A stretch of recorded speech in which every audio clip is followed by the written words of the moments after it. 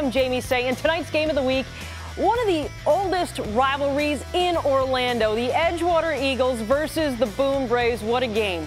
In the battle for the barrel. They've been playing each other since 1952.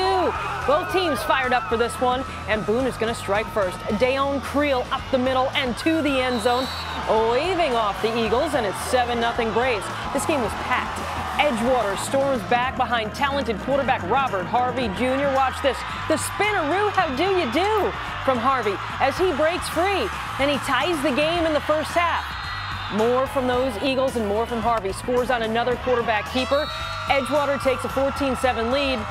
Now it's Boone's turn to come back. It's Dayon Creel getting called upon again, and he steps up and sprints over 50 yards to the house. I got to tell you, this was a fantastic game.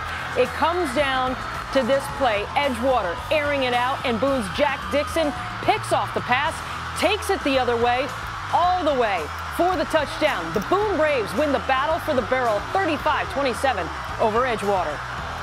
A little doubt started to creep in all of our minds, but at the end of the day, like I said, Coach Johnson and the coaches just got our minds right. We got to come out there and fight regardless. We ain't let them run over us, and we came back in the game and won. It vaults us into the playoffs, and we'll find out this weekend who we're playing, but we'll line it up against anybody and let it go.